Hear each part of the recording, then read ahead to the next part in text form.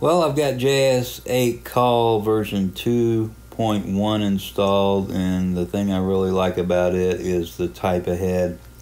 I was calling CQ, and W6ZKH returned my call, and he's given me a signal report. You can see it in the black there at the top left, and then below that I sent him a signal report. And I'm bringing up the log because we have to insert the signal reports in the log. It doesn't transfer over from the software. So before I get too far away from those, I like to enter them in, and then I just leave that window open. So I'm sending him my information, and I've got my name and QTH in the information field, or using the info button. And I think normally that's for your rig and equipment, but I've got my name and QTH inserted in there. And then after that, it's sending. You'll see the red button there, sending 20 seconds, 19 seconds. I'm still able to type into the message. And I really like that about JS8Call, and I think that started in version 2.0. So I like that, and there's a few other things I like about it. So there you can see in the log, I'm going to go ahead and put his name in and his location. And I've got retain comments checked off. I could uncheck that.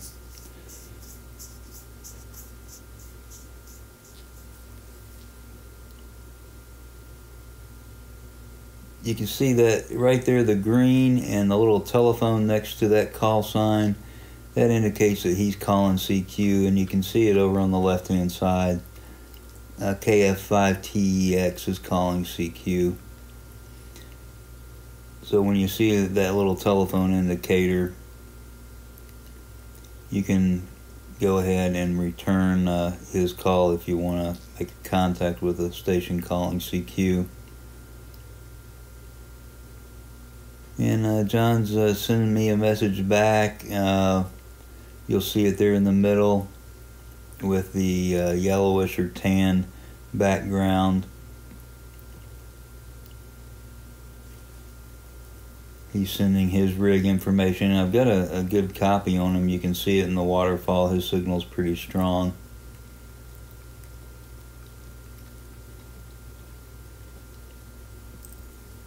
And then when he finishes making his transmission, you'll see that little, I'm going to call it a ta-da. It's a diamond shape symbol, and you'll see that at the very end. So now I'm using one of my saved macros, and then at the end of that macro I'm typing in a little information just to personalize it. And you'll see that button that's sending and receiving, that's telling you how many seconds is left. So as I'm typing, it's automatically updating that. So I type more in there, and you can see now there's 1 minute and 2 seconds remaining. So if I were to type in even more, it would increase.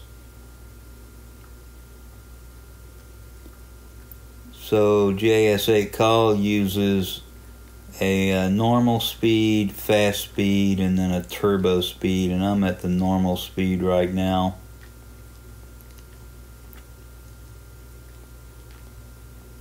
And at this speed I have pretty good reception. The turbo mode, I haven't really tried that too much. I've tried making contacts and haven't been able to yet. But I have made them with the fast speed, and it just moves things along a little bit faster, a little bit quicker. I'll show you here in just a minute.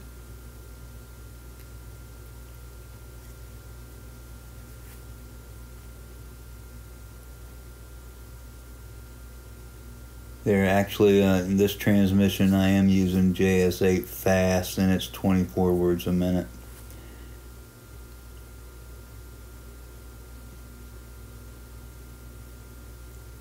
And that station with a little star next to it, that just indicates that he hears me, and that's the one that I'm in contact with right now.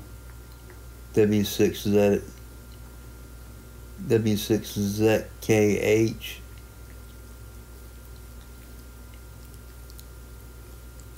It's got the little star next to it. So any station over there that has a star next to it, that just indicates that they're hearing you.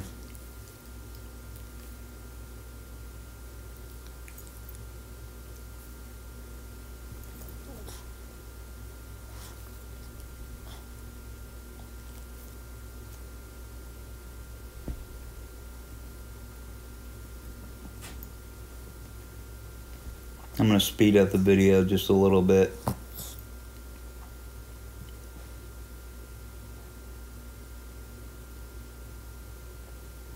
You can see down the waterfall that another station is in there too, right next to us, but it's not really bothering us.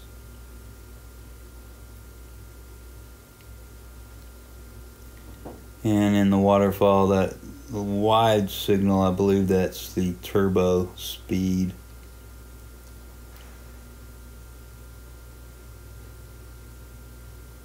So I sent him another saved macro that I had, and then I went ahead and typed in the 73.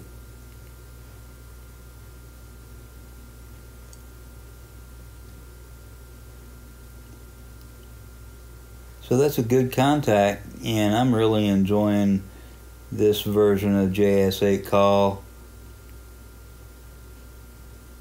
It's a little bit more like PSK31.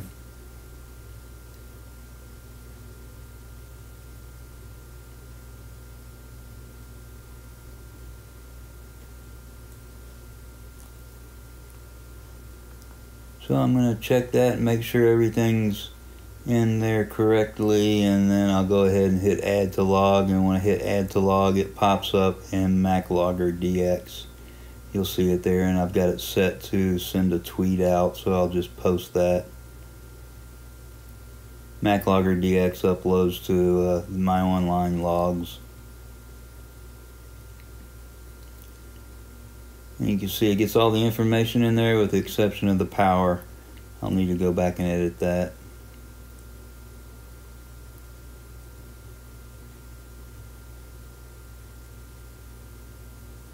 It works really well with MLDX. Okay, that was a near perfect QSO or perfect QSO with John out in California.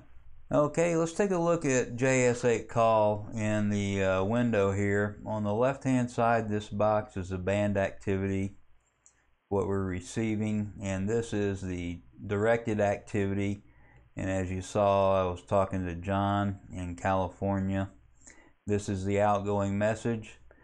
And when I want to send a message, I just simply either use a macro or I start to type it in. And then in this window over here, these are the calling stations, and this little telephone indicates a station calling CQ, and the little star indicates that's the station that I'm in a QSO with. So down here on this row are the macros, and you set this info macro in the preferences. Change the reply in the preferences. So I just go through, and when I answer a CQ, I hit the reply, and then when he comes back, I send the signal report, and then my info, and my info is just my name and QTH. And then I move over to the saved macros, and I'll send my software, my rig, and anything else that I want to put in there that just helps me to quickly send a message. There are also a lot of directed messages, but the list is so long it's hard for me to find it. I do have a few that I remember, and one of them is the SK, the end of contact. So this does come in handy. And on the left hand side we have the receive level, and anywhere between 40 and 60 I found is pretty good. When I disconnect my antenna, it drops to about 30. So I think that's pretty good. Now this waterfall, you can change the display, and I'll have some screen captures on my website so you can have a closer look at this. But let's go back to the control. This shows the offset that I'm at, where I'm transmitting and receiving. I do have the filter enabled, and the center is 1500. The width is 2000. The minimum I start at is 500. Anything over in this area here, this is for people with the heartbeat that have that enabled, or sending acknowledgments. So yeah, as I was saying, this section here I stay out of. I transmit over in this area here. And then you have a timing tab, and I played around with this. I was able to sync my time to a station that was calling CQ, and this will come in handy if I'm operating portable and I don't have a real time clock. Say I'm using my KX2, where you're using a portable operation, and you don't have internet access, so you can't sync your time. This should come in real handy. So yeah, let's see. This is the power level, and I use this to set my ALC on my radio. I'm using the Icom 7610, and having some ALC is just fine with it. I try to limit it to about a quarter of the ALC scale. Same thing goes with the Icom 7300. So I move this up and down to adjust the ALC. My power, I set it with the multi-knob on the front of the radio. I adjust my power level there, and that works good for me. I have an article of how I adjust my power level with these digital modes, and it seems to work real well with me. So, oh, let me point out one more thing. Up at the top, of course, we have the frequency, and you change frequency by clicking on it, and you can jump from band to band. You can also set a custom frequency. And then over on the right hand side, we have some buttons, and I'm in receive mode right now. When I'm transmitting, this will turn red. I've got spot enabled, and this is the log button. And this button up at the top, I can right click on it, and it shows the different speeds that you can send and receive at. And I have the simultaneous decoding of all speeds checked, and I don't have auto reply checked. I think that about does it. That's just how I've been making QSOs with JS8Call, and the mode, of course, JS8. And if you have any comments, questions, or suggestions, please make them below. I'll have an article on my website, www.k0pir.us. I already have a couple up on how to get this configured with MacLogger DX, so please have a look at that. Remember to like, subscribe, and share. Also tell your friends. 73 and good DX.